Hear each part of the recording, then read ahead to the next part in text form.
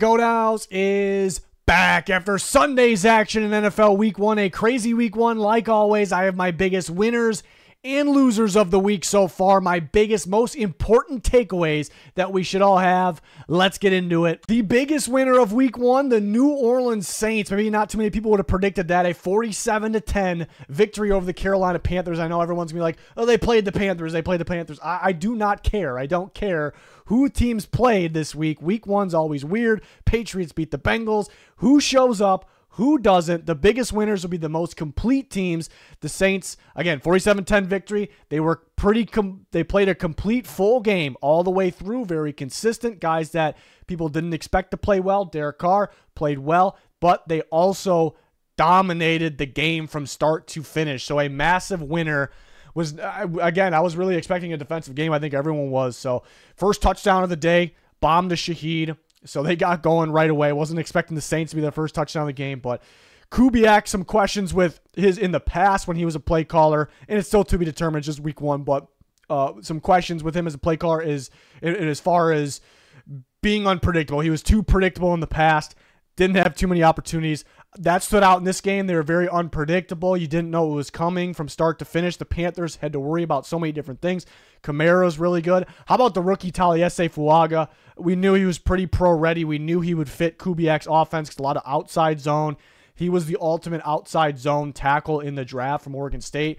I thought he stood out. I know the Panthers don't have the best pass rushers. It was a good match, and we're learning that. It was a good match for the Saints because the offensive line's a little bit of a question. Wasn't in this game. That's awesome. But, yeah, they match up pretty well because the Panthers do not have the best pass rushers, but the Saints had to come out, executed. They did more than that. I love the depth in the rotation on defense. You know, Lattimore goes down. We know they're deep at corner, but they have so many different options, and we know the defense is usually pretty solid. But how about the blitzing game, and specifically Alontae Taylor, who's a defensive back, 3 sacks? So that's going to make teams scratch their head and go, I guess we got to watch out for that. And Demario Davis can blitz. They have other options that can blitz. They have a rotation on the D-line. If you look at the D-line on paper, it's not the sexiest thing in the world, but they got ball players, and they're pretty balanced, and they got rotational guys. So, don't want to base too much off Week 1. Never like to, but maybe you go, all right, the Saints might be a little sneakier, might be a little tougher to deal with. Maybe. You want to say maybe with Week 1 for everyone, but then everyone expected, and the Panthers are supposed to be better, but the Saints go out there and take care of business. And another thing, the negative, not much of a negative. Olave wasn't too active in this game. Negative for my fantasy team, but you can actually make a positive out of this for the Saints because did they show all their guns? Like they dominated, they kept rolling in this game while they were they were probably trying to roll some clock and not show all their guns, all their weapons, all their moves for the future, and they still dominated this game. So that really stood out. I'm looking for teams that put I could say positive things about their offense, their defense, the whole team, full games. That's kind of what this video is about. The Saints really stood out. The Vikings are another one of those few teams that put a complete game together. They did put the Giants. We were all a little lower on the Giants than we already were. Rough game for them, but the Vikings kind of created that. They win 28-6. Again, a pretty complete game. They start the game with the 3-and-out. They make a stop on defense, and then they fumble. It reminds us of last year, starting games with fumbles, and you spot the Giants 3 points. But bouncing back from that was ridiculous. Sam Darnold was pretty efficient. I mean, he completed several passes in a row. Aaron Jones getting involved. The defense continues to shut down the Giants throughout the game. Brian Flores, big winner this week, calling that great defense. Andrew Van Ginkel was a star this week. But stopping the run, even the bad field position at times too. The Giants were kind of winning the field position game, and they're just stopping them, and the offense making plays when they need to. The offense kind of hit the brakes a little bit. Typically in the past, if you've watched the Vikings, when they do that, they allow comebacks, but they keep it 28-6. And I thought Darnold wasn't playing as well when they were kind of hitting the brakes a little bit more. But overall, I thought he played a really good game, maybe better than expected. Went against a good defensive line. Aaron Jones, he had a sneaky, really solid game in his first game for the Minnesota Vikings. Jalen Naylor getting on the board. Addison did go down, but Jefferson not insanely productive, but pretty productive enough. They had the lead the whole time, but mainly impressed with the defense, how it's called, how they play as a team. But getting that lead, keeping it, and just a complete team this week. And there's teams where we'll talk about it. I'm pretty impressed with, their offense or not their offense. They're pretty bad on offense, their defense, but Saints, Vikings, these teams they played full games. They played complete games. They played weaker competition, but week one, they take care of business and really stand out. I'm going to put the Pittsburgh Steelers in the big winner column. The difference, the other teams put a little more of a complete game together, played some offense. The Steelers, offense was set up in good field position. Boswell's an MVP. They couldn't really punch the ball in the end zone, couldn't execute fully. They made some plays. Pickens made some plays, obviously had a big-time game, but to my point, they are in the big winners column because, one, the defense was out of its mind. They flustered the Falcons. Number two, the Falcons they were sloppy. They got to kind of kick into gear, but that's a tough game plan for the Steelers. Falcons, everything's new quarterback. They got a lot better. What is the proper game plan for a game like that? And they executed it. That makes it that much more impressive. And then kind of going back to the offensive thing, Russell Wilson's supposed to be the starter. He goes down. You think there's not a huge difference between Russell Wilson and Justin Fields, but still, throw your other quarterback in there, and they find ways to win the football game. So they were not supposed to win that football game in ATL. Underdogs. The defense played out of its mind. So they're deserving, again, looking for teams to be called big winners that play more of a complete game, but everything was just so impressive, so unexpected for the Steelers when, again, their starting quarterback's not in there, so I thought they were well-deserving. TJ Watt I think he was really got to break it down a little more, but based on all the football that I watched, maybe the best player in football that we saw this week, and there were some really productive offensive players, though, as well. But yeah, he shows the presence that I don't even know if he lit up I'm not a big stats guy. Yeah, I know he had a sack. I don't know how many tackles he had. He probably didn't light up the stat sheet. There's probably guys with better stats, but the presence, the impact, nobody matched it this week. So the Steelers find themselves in the big winners column this week after a close victory, but get the job done as underdogs against the Atlanta Falcons and made Kirk Cousins' life a living hell in that game. It was a rough one for him because of Pittsburgh and their defense. And a candidate for maybe the biggest winner up there with the Saints. The other teams we talked about, the Tampa Bay Buccaneers, really impressed. Another team that people were going, they play the Commanders, but that definitely could have been a trap game for sure. We talked about it going into the week, and they pull it off 37-20. I don't know. Anybody else watch the game? I know the Commanders missed some field goals, but it felt like, besides that, it felt like the Bucs, even with a 37-20 victory, it felt like they dominated that game even more than the score showed, which I think the beginning caused that. But maybe drop touchdown was a tough one for McMillan, but it felt like those first field goal drives could have been touchdown drives. So that's probably what did it. But just a dominant outing. Baker Mayfield was awesome. Mike Evans, Chris Godwin, McMillan got on the board. Mike Evans being that Mike Evans, in the end zone, that physical. I knew he was going to beat up the weaker corners, the younger corners of the Commanders, but in the running game too. Running game Baker was awesome. I keep going back to that. Baker doing Baker things. He's saw it last year, getting back on track to being that guy, and we saw it in a game like this. And I know the Commanders are young, not the best team, but Dan Quinn defense. He went out there and balled out, breaking tackles, just doing his thing. He was one of the best. I think Baker was one of the best players in football this week. Hitting his receivers at the right time. They were without Canales. You wouldn't even know it from a game like this. But back to the running game. I love the 1-2 punch going into the year. And Rachaad White actually struggled running the football a lot, was sensational catching the football. But Bucky Irving stepping up and running very well, especially down the stretch, kind of closed this game out. Defensively, they did their thing. I think Todd Bowles a big winner in this one because, again, we talked about the Commanders could have been, even though they're not the best team, tough game plan. Kingsbury offense, it's more like a college offense. It's all new. Jaden Daniels got to worry about him running around, and he's got an arm. And even the defense is new. It's different, than it used to be. So it's a tough game plan. And Daniels did run around a little bit, and he ran. I think he led the Commanders in rushing. So they did let him run around a bit. But I'm actually going to applaud the Bucs and Todd Bowles for that, because they're like, all right, if he wants to run, he can run. Where he's not going to beat us doing that. He's not going to beat us. We're going to focus on throwing him off with this NFL coverage, this NFL zone coverages, and blitzing, getting pressure on him when it's least expected, making his adjustments at the line that much more difficult, because Daniel's kind of been getting praise in that. So, I know they tried to stop the run, but they're make him beat us like that. There's no way he's beating us only doing that. Let's focus on the basics and how you win in the NFL, versus college. So I thought that was a really good job of kind of game planning and executing on this defense. So Bucks, massive, massive winner. This could have been a trap game in week 1, and they execute.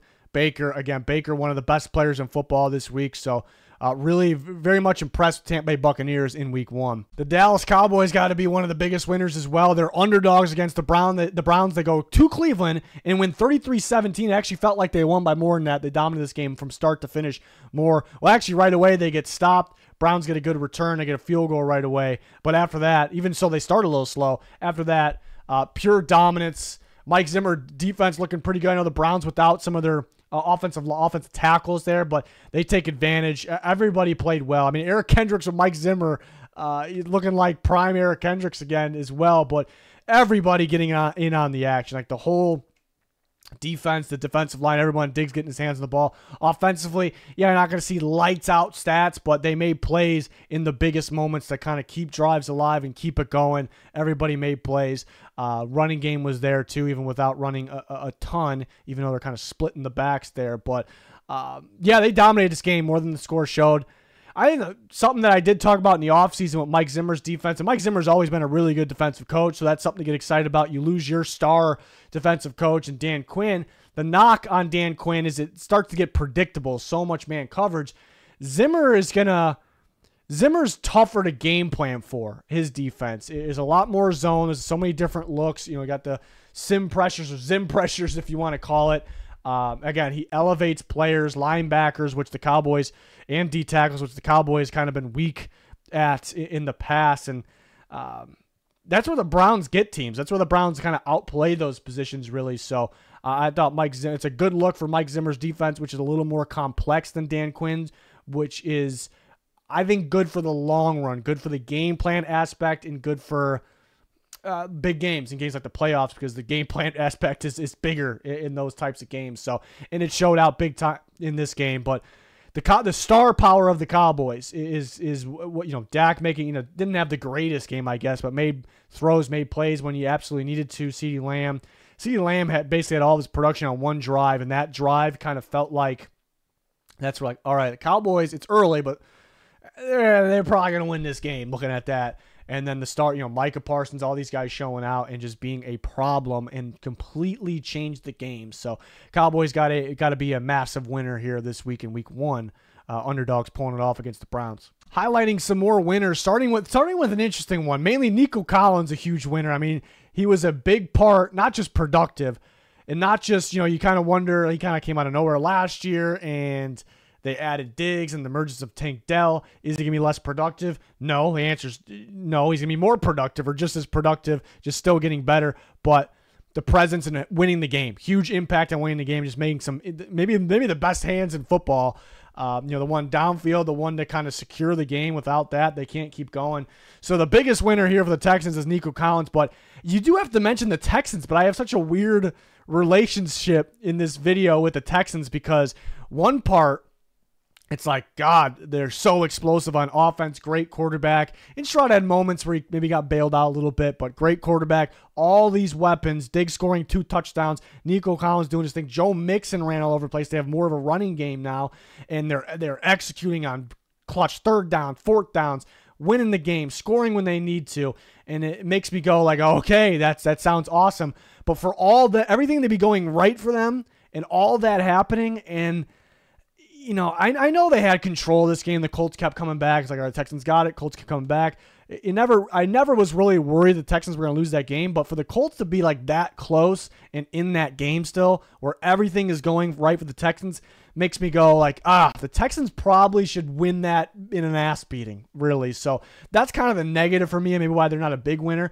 But big picture, this is more of a win for the Texans in the long term, because they have these weapons. They can execute in clutch plays, clutch situations, because they're so explosive. They get better on the ground with Joe Mixon. They showed that. They're a really good team. The defense was a little underwhelming. They made plays when they needed to, but And the defense will continue to get better under DeMeco Ryans. So you match that with this offense and what they're capable of. Big picture, it feels like at a way too early stage, but I said it before the year that they could be a Super Bowl team. They're an NFC or AFC title type team, maybe more.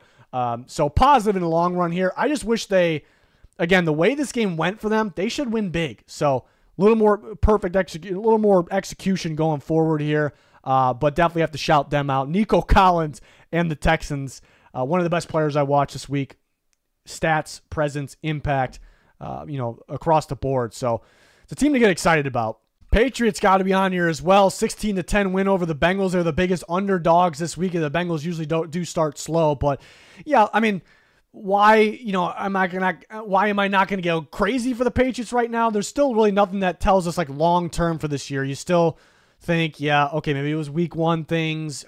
Is their offense could be able to do enough? I'd say Ramondre Stevenson did enough in this game. Mainly, he's a winner, and the defense is a big winner. I mean, Keon White showed up, Kyle Duggar making clutch plays. Yeah, the Bengals did shoot themselves in the foot, fumbling at the half-yard line, fumbling a punt, and just being the week one Bengals. So I'm not gonna it's one of those teams where I'm just not going to overreact, but overall impressive. The defense could win them games alone, could keep them in games. Stevenson again was huge. Hey, Brissett took care of the ball and they got the job done. Big underdogs and they pull it off. So we got to shout the Patriots out. I mean, you got to say the Buffalo Bills are a mini winner at least because the offense is just so explosive, which really isn't a surprise, but Josh Allen doing his thing and there's a running game there, getting different guys involved. Nobody really standing out in terms of a receiver. I'm surprised Dalton Kincaid wasn't more involved, but maybe they're saving that. I'd imagine he's more involved going forward in a comeback, so that's great. That was, Cardinals were doing some damage on offense to come back, but I am worried about the Bills' defense, which we were worried without Matt Milano going into the year. They can't dig themselves that hole against better teams. They're at home, so a little sloppy early on, but things weren't really going their way early on. They found a way out, but mini winner because the comeback and how explosive that offense is. I'm going to put the Seattle Seahawks on here as well, and why I hesitate to do so is because they were super, super sloppy in this game, especially early on. Allowed a couple safeties, holding in the end zone on one. That run took way too long, and they got a safety. Geno started to back up. Geno started the game with an interception. That fumbled punt return was a stupid one, bad one, but most teams in week one do not win after that. They don't win. So in the second half, they calm down, they relax, and they're like, hey, we are by far the better team in this game. And they kind of showed that. They looked good in the second half on both sides of the ball. Looked good running the ball. Geno really picked it up. Defense was making stops, allow a garbage time touchdown. But we wish they held on to that. And so they covered instead of pushing. But yeah, very, very sloppy. They got to be more, they got to cut that out. But to be able to bounce back, it's tough to do in week one and just show that, hey, they prove like they are the far better team in that game because everything went wrong and they still won pretty comfortably. The score might not show up, but they did. They won pretty comfortably. So got to shout out the Seattle Seahawks as well. I got to talk about the Bears defense and special teams. I mean, to come back from down 17-0 to win that game. It's a weird one for the Bears, though, because you actually could argue, could we be a little lower on the Bears even after a win? Because the offense was I knew the offense wouldn't do much in this game. The Titans defense is pretty good. But the expectations of the offense now kind of drop down. Could they lose games because there isn't enough offense? And the games really aren't going to go this way every single week. They're not going to get blocked punts, returns, that gift from Will Levis. But the defense, at the same time, the defense is kind of what we thought it would be. Special teams clutches up. You just kind of got to shout them out because the clutch comeback and made plays. But the offense in our minds kind of drops down and makes you wonder a little bit. But they should get better as the year goes on in that category, you would think, with a rookie quarterback. I'm actually going to put Kyler Murray on this list. They lost the game. They allowed a comeback. And I know the main talk about Kyler Murray is not seeing Marvin Harrison Jr. at the end, and that's tough. He's got to see him there. And that's a shame. That's the main talk. I thought he played a really good game. He looks good. Remember, he was injured going into last year, didn't play, came back, played against a good Bills team. I know the defense maybe isn't the best thing in the world. It's not the worst thing. But he's a problem on the ground, through the air. He had a couple drops that hurt him. I know Marvin Harrison Jr. was open at the end, but he was non-existent. So he actually needs some more help. I'm excited for Kyler going forward. I thought he did well enough to win this game and win it fairly easily. So I was impressed. So there's a guy that lost his game that actually makes the winning column here. Very much impressed. And going back to Friday night's game in Brazil for the Eagles, I got to go Kellen Moore. I mean, that game was weird. Anything could happen. The Eagles end up figuring out an offense. I'm not really going to call the Eagles a big winner. A big winner here is Kellen Moore, their new offensive coordinator. I thought he called an incredible game, and maybe there's some doubt with him, and will still to be determined. But Hurts wasn't playing great. He was actually playing bad. I don't know some of those throws he's. I'm not an excuse guy for quarterbacks, but that field played a part for everybody. But both quarterbacks were having a hard time planting and throwing, and the ball doesn't come out right. Because you always talk about footwork. It plays a big role. So we can give Hurts a little bit of a pass. But bad things were happening. They started a disastrous start. I thought Moore called a very, very good complete game. The play call to Barkley on that wheel route for a touchdown. Perfect call. Predicted man coverage. The Packers were kind of heavy on man, but then they were randomly mixing in zone, and those plays were good for the Packers defense. But Moore is adjusting. I thought in that last drive. So shout out to the new OC there. Hopefully that is a long all-season thing, because that was kind of a big issue last year, obviously. So Kellen Moore, big winner for this week. And the biggest losers, obviously, you have to go with the Carolina Panthers. Maybe the biggest loser on the week, Bryce Young. Everybody on the Panthers. And random things happen in week one. Teams don't look prepared sometimes, and that could be it for anyone. But a game like this, it just makes you think, because they just got dominated for 4 quarters, couldn't do anything, and it looks like they have so many problems, so many issues, maybe more than last year. Are they going to be a worse team than last year? Not saying that. I don't know if it's possible, but quarterback still seems to be the issue, and the big thing is they made the defense worse in the act of making the offense better, or supposed to be making it better, around Bryce Young. And the defense, half of that looked true. The defense looked worse, like it's supposed to be. We still thought maybe it could be a little decent, and it can be going forward, but not in this game. Defensive line of problems. Don't have the pass rushers. We see them scrambling for corners. Derek Brown goes down. It's probably their best player, so even more of a loser of the week because of that. But the offense just, it's supposed to be better, but where is it? You hurt the defense to do this, and it's just absolute disaster. Bryce Young, interception on the first throw. That just can't happen. The next interception was worse. I mean, just you can see him thinking, shuffling around the pocket. He had protection and not making a decision. And when he finally makes the decision, it's an awful throw. It's just, and we can't predict the future off week one, but it doesn't look great for the Carolina Panthers.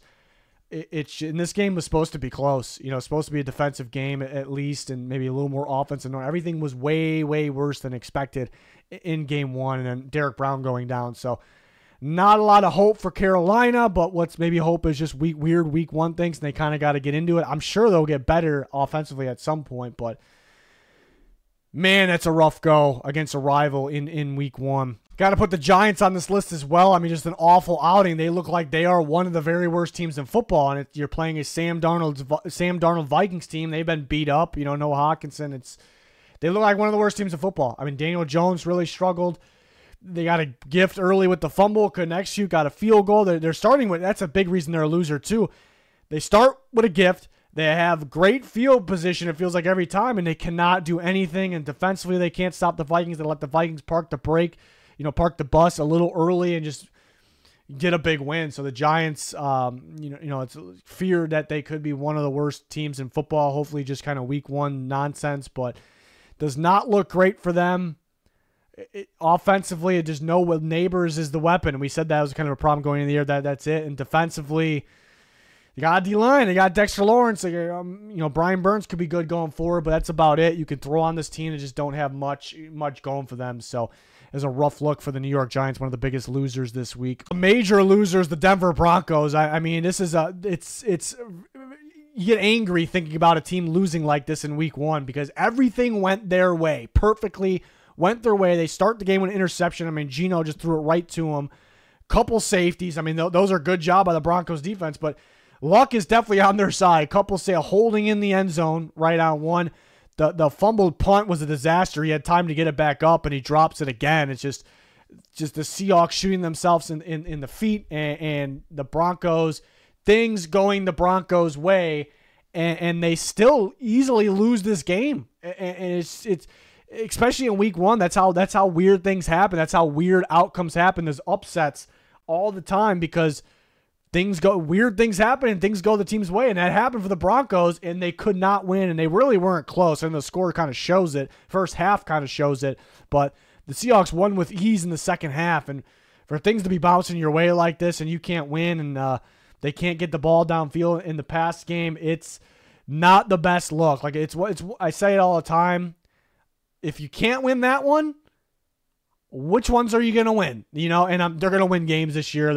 Bo Nix, a rookie quarterback, he'll get better, and they'll be able to execute better. But, man, if you can't execute fully off those gifts, when are you going to do it? Like, it's a bad look for the Denver Broncos in week 1. It's just one of those games where it's like you have to win that based on what's happening. Like, you have to win it. And they couldn't do a major loser right up there with the Panthers and the Giants. I mean, more of a loser than the Giants. It's debatable because the Giants are like one of the worst teams in football, but they all could be.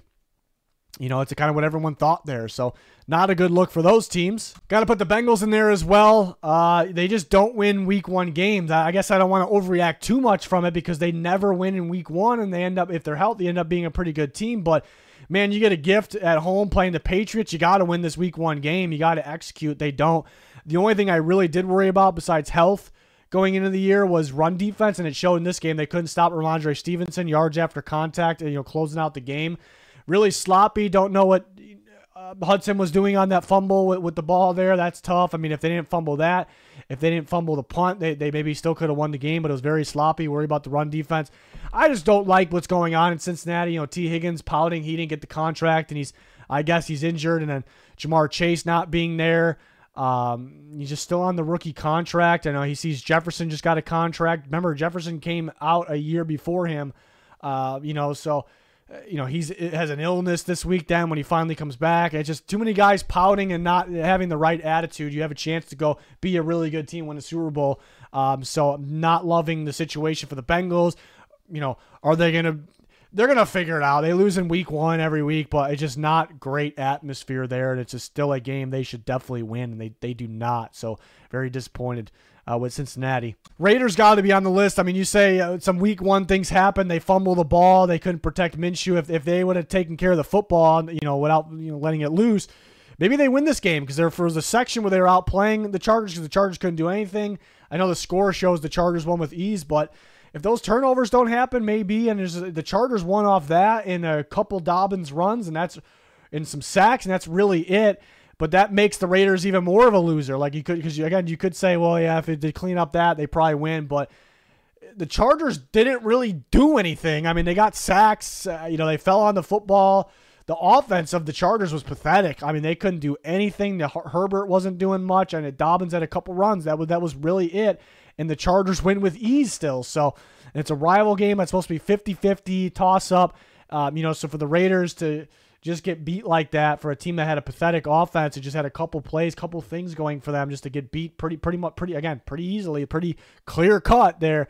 It's kind of pathetic. They're not as big of maybe of a loser as the Panthers, the Broncos, but it's tough. That's a tough one.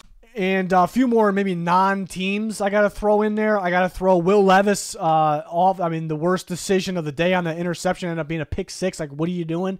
It's 3rd down. You're winning the game. I just don't understand it. And the Titans' special teams, awful. The Titans probably outplayed the Bears. Besides the special teams, the defense was great for the Titans. It makes me think, yeah, the game kind of went how I thought it would go. I didn't account for the special teams, though. So it's a tough one. They choked that one away, but the defense could win them games going forward. And then speaking of the Bears, I think the Bears' offense is a loser probably on the week. I mean, again, they probably got outplayed there. Based on their offense, they lose that game. Things kind of went their way. It's not going to happen every single week. You're not playing the Titans. You're not playing Will Levis and their special teams every week. So we're kind of lower on the Bears' offense now, but of course it could get better going forward because Caleb Williams in company could progress, I suppose. Couple more quarterbacks I got to throw in there. Deshaun Watson, a big one, just a brutal game. Yeah, they're missing their 2 starting tackles, but an absolutely brutal game. Couldn't get anything going. While Baker's over there balling with the Bucs. So tough game.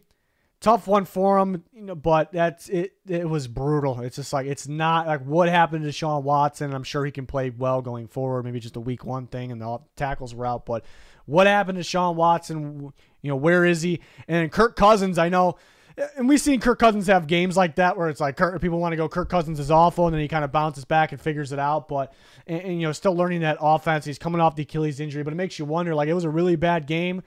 Finding ways to get hit by pass rush still, just really sloppy, throwing the ball up for grabs. Bad turnovers, and how is he without the Kevin O'Connell, Justin Jefferson? I'm sure he's going to play much better, but. Very sloppy game. Expected a lot more. It was, and then it makes you wonder: is post Achilles injury Kirk Cousins just not the same? So, it makes us want to fast forward next week. I need to see next week right now. Tough one against the Eagles. I need to see if this is for real because it's a little scary. I'm optimistic. Again, we've seen games like that happen, and he bounces back, and he's still learning the offense, but. Not good in that one. And a coach on the losing column, and maybe his running back, Doug Peterson, and ETN. Not worried about the ETN, but that fumble it's bad. That can't happen. That changed the game. Jaguars outplay the Miami Dolphins. They look good for most of this game, and that fumble right there completely changed the game. It went from being an ass beating, the Jags are for sure going to win, to it just completely changed the game to choke it away. But man, Doug Peterson's starting to call a good game in this one. When you outplay your team and your team looked good for the most part, and you find a way to lose, going forward on fourth down your own end, I don't know what the hell that was. I don't know where ETN was. I know there was nowhere for him to go, but so a coach and a running back, kind of big losers. It's a game you got to win. The Dolphins did not play good. The Jaguars outplayed them for sure. They should win that game. It's brutal. That goal line fumble is one play for anybody in NFL could change the entire game completely. So those are the losers that really stood out. Of course, there's other teams that impressed, look good and look bad. But those are the ones that really stood out to me. So let me know your thoughts in the comments. Our week 2 content right around the corner. Power rankings, weekly picks, Tuesday night, score predictions Wednesday. I'm excited for just to get into it here. Week 2 is going to be a lot of fun. Get out of the sloppiness of week 1. There'll be a little bit still in week 2. But make sure you like, subscribe, turn notifications on, join us for all that content. You can check out all of our videos up on the channel. It's going to do it. Thanks for watching. Goodbye.